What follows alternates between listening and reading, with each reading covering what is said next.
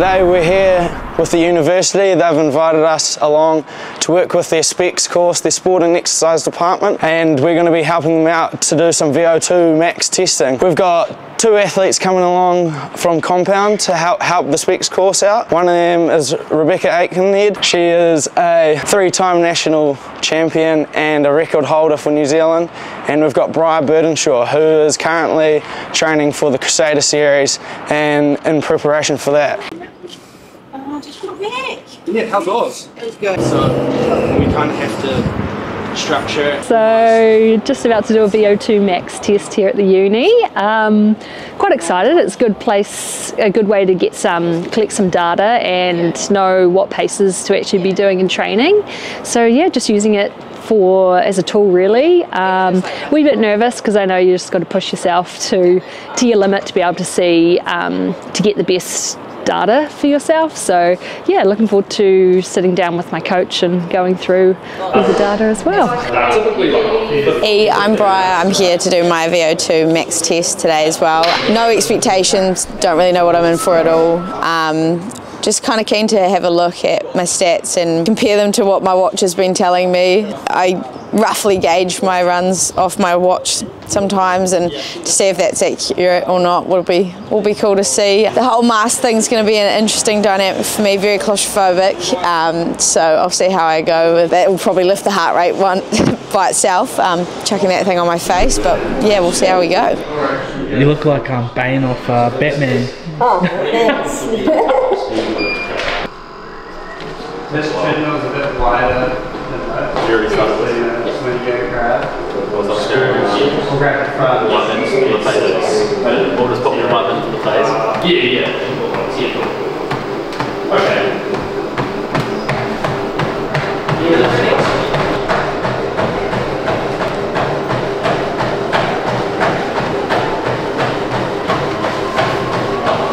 And what the VO2 max involves is it's an incremental test until we reach your maximal ability for your body to deliver oxygen.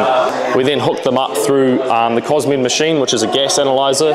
It measures your respiration, which is your oxygen intake, your carbon dioxide expiration, and tries to get your RER, which is your respiratory exchange ratio. And then what we do is how we find your maximum value is hopefully you won't be able to go any longer, but we also see around 90% of your age predicted maximum heart rate through the heart rate monitor.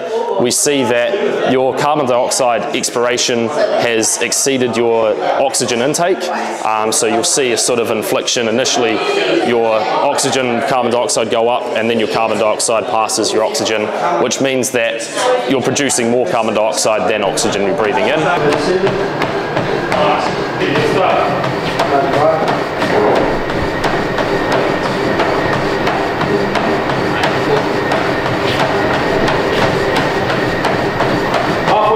The time display, we're just looking at the time, the speed, and the RPE. RPE is rate of perceived exertion, so how hard do you feel she's working. If it showed like 6 is very light, 2019 is very, very hard. So when it caps out at about 17 to 19, that will be assigned to stop the test because she's working well past capacity. And then speed is how high she's going, and time is just how long she's been going. Nice, Brian, put it through the warm-up.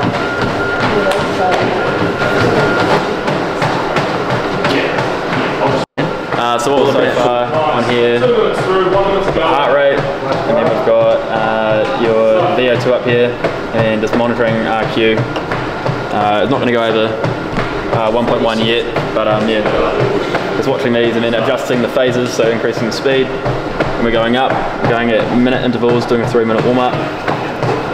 And yeah. 15 seconds. Yeah. Good stuff, Brian. Looking good. Big puff. Going good? 5 seconds.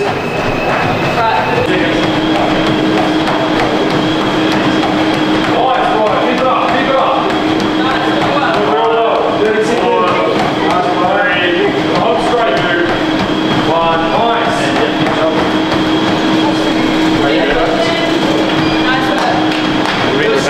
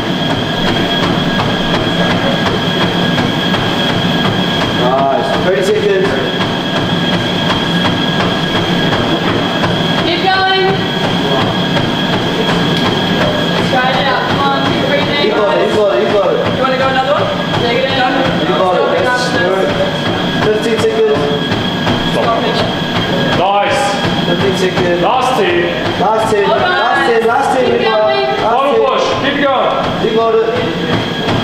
5, 4, 3, 2, 1. Awesome. That's it. Well done. Good stuff, right? Yeah, so. I was like real uncomfortable. Yeah. So I feel that. I'm like, yeah, that makes sense. That's massive. Yeah. Didn't have to feel this way. Yeah, I felt good.